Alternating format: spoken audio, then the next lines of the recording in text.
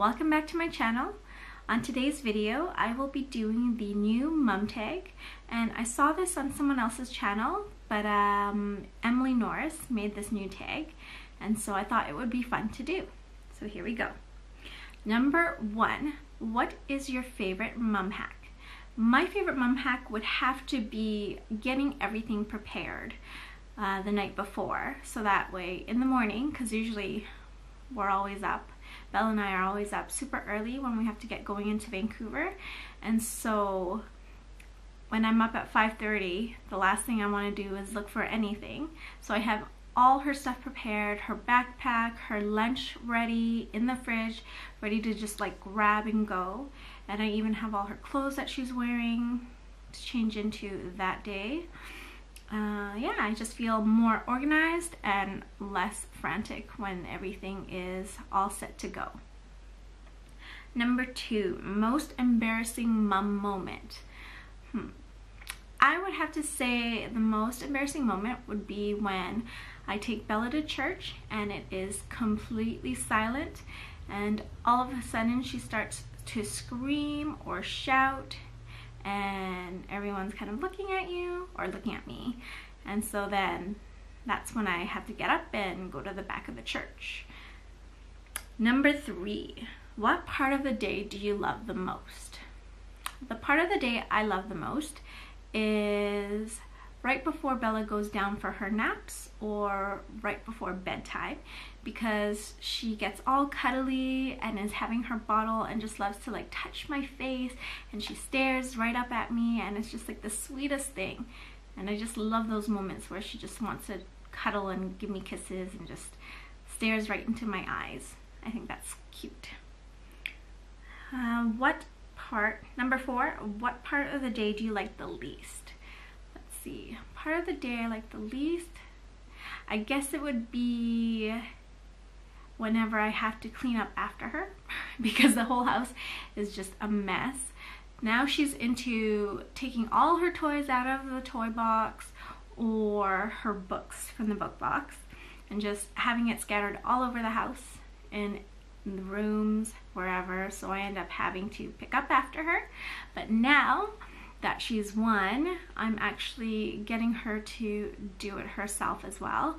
Pretty much I do hand over hand, so I'm holding her hand and getting her to put things back in the boxes where they belong, so she knows to clean up after herself. We'll probably be doing this for a while until she totally gets it on her own to do it herself. Okay, number 5. The worst thing someone said to you when you were pregnant? I would have to say no one actually said anything pretty bad to me while I was pregnant, which is a good thing. I think what was really bad was, even though I was pregnant and it was obvious that I was pregnant, when you go on SkyTrains and it's fully packed and there's like young people sitting in the reserved spots for like the elderly, or I mean, you would obviously give that up to someone who was pregnant, and those kids don't. So I think that was pretty bad. Number 6, baby name you didn't agree on. That would have to be Michaela. I loved the name Michaela, but my husband said no. Number 7, do you co-sleep? Currently, we do not. Before, when Bella was younger and she didn't know how to roll over, she would sleep with us here and there, but not that often. And now she sleeps on her own. Number 8, something you bought but never used. I had actually bought this newborn carrier and I've actually never used it. I've only just taken it out to try at home, and that was it. Number 9, 3 hospital bag must-haves. I would have to say comfortable underwear, really big pads, and the third one would be snacks. Number 10, are you a routine mom or a go with the flow mom, and what does bedtime look like? So I would say I am kind of a bit of both. I'd say I'm a routine mom in the sense that with Bella's nap time or bedtime, she has a strict routine that she follows, where she has her bottle, she gets changed into her sleeper, and then I sing her a song and then I put her down. That way when we do this routine, she always has an idea of, okay, so it's bedtime and now I have to actually like rest my body and go to bed. Whereas for other things, like whether we have plans to go out and do something, if something happens, obviously I'm really flexible in that sense that we just go with the flow. If something happens and plans don't work out, it's not a big deal. We just do what we do. Figure it out then. And then what does bedtime look like? Okay, so yeah, as I was saying, for nap, it's pretty much the same thing. Bella will usually go down around 7:30, 8:30, depending on how late she slept in her second nap. And then she will get changed in her PJs, have her bottle, have a few cuddles, and then I will sing her Twinkle Twinkle Little Star, and then lay her in her bed and say goodnight and walk away. Where am I? Number 11. What type of labor did you have and what pain relief did you choose? I actually didn't even go through this because Bella was almost a month early. What ended up happening was I had a fetal monitoring appointment and they noticed that Bella wasn't very active, and so they sent me to the hospital to go get further testing. And then I guess after that she still wasn't active, and then the surgeon suggested that I have her delivered right that day, which is pretty shocking because I knew she would come early, but I didn't think almost a month early.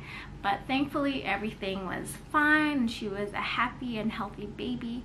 But that was quite a shock just to have her come that early and having a C-section, because in my mind I guess I thought that I would have a natural birth, but you just do what's best for your baby and to make sure that he or she is healthy, and so that's all that mattered to me. Have you ever been mum shamed? I would have to say no, I have not. Number 13, the biggest challenges you faced since becoming a mom. I would have to say remembering to take care of myself. Usually I am the last person that I think of. It's always Bella first. She gets fed first, she gets like everything taken care of, and then sometimes there are some days where it's 3 o'clock and I actually haven't eaten nothing, and it's because I was busy taking care of her. Then once she's down for a nap, I do bottles, I clean up, that type of thing. So I'm learning to actually remember about me and taking care of myself as well.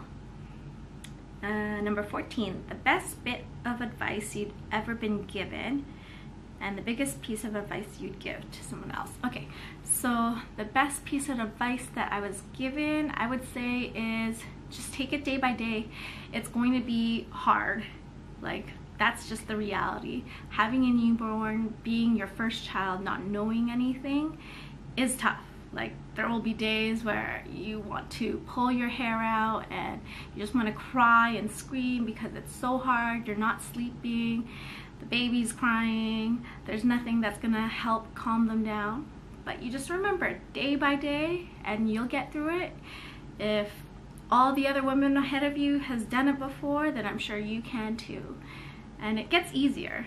I know when you're tired and it doesn't look like there's any light at that end of the dark tunnel, there really is. And whenever you just look at your baby, like, I know I'd have those days where it was like really bad and I was just so tired. But as soon as I stare at Bella and I just look at her, I'm just like, I can do this. I can do this. So yeah, just take it day by day and you'll get through it. The biggest piece of advice that I would give would be, remember to laugh. It's going to be stressful. Things are going to be tough, especially when you have a lack of sleep. But you just gotta remember to just have a good time and joke around and be silly. I know that's probably like the last thing on your mind, but as they say, laughter is the best medicine. And in order to get through the tough times as a new parent, you gotta learn to laugh and just enjoy all these little moments with your little one, because they grow up way too fast. And once they're old, or older, you'll wish they were babies again. So yeah, that's my piece of advice. Make sure to laugh. And number 15, who is your mom crush and who do you tag? My mom crush would be Kristen Dominique. She is a beauty guru on YouTube. She is gorgeous and seems pretty down to earth. And who do I tag? I tag all the mamas out there and whoever wants to do this video. Alright, so that was the 15 questions. I will make sure to write down the list in the description box in case you were interested in doing this. And I will see you guys.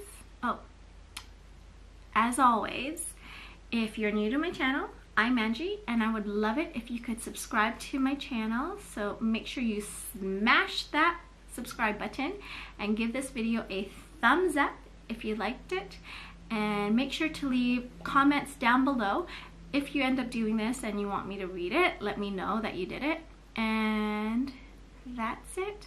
Have a great day, and I'll see you in the next video. Bye!